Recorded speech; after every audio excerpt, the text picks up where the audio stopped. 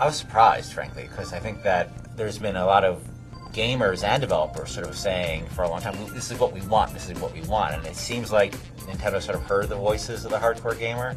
The thing I was most surprised about the new controller was the ability for it to stream content wirelessly to the controller. I like sitting in bed playing games on like a DS, for instance. I like playing games on touchscreens.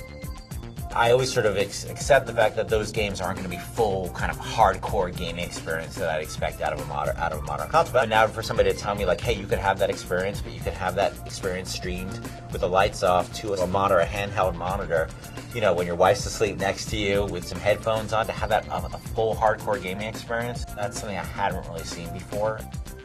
You know, developing the first BioShock and then, you know, developing BioShock Infinite, we didn't even know what the power of the core gaming console would give us. The graphics gave us the ability to create a world that was more believable, and the fact that you could just have that kind of density in the world, and all of a sudden that led us to a kind of storytelling. I think when any new technology comes along, you have this period of experimentation where I'm certainly excited about it as a gamer, and, you know, seeing what's going to come out for that.